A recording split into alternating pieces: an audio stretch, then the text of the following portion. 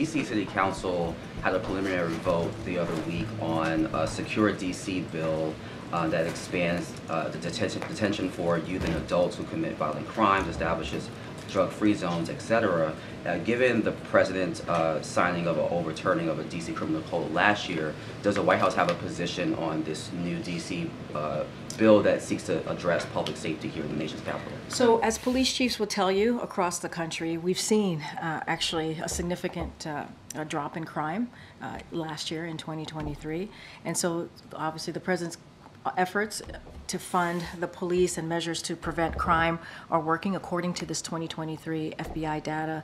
There has been significant, obviously, drop in crime, including one of the largest yearly declines in homicides ever. And so, look, if you even compare it to what we saw in the Trump's administration in their final year, we saw that in the U.S. and this country, that the largest increase in murders ever recorded. So the president took action. We're seeing a decrease in last year, and so look, we want to do more. Obviously, President respects the D.C.'s right to pass measures that strengthen both public safety and public trust, but not certainly going to comment directly on the proposal that's still being debated. So we're going to let D.C. go through their process, and we're going to do everything that we can to continue to lower crime here in the U.S.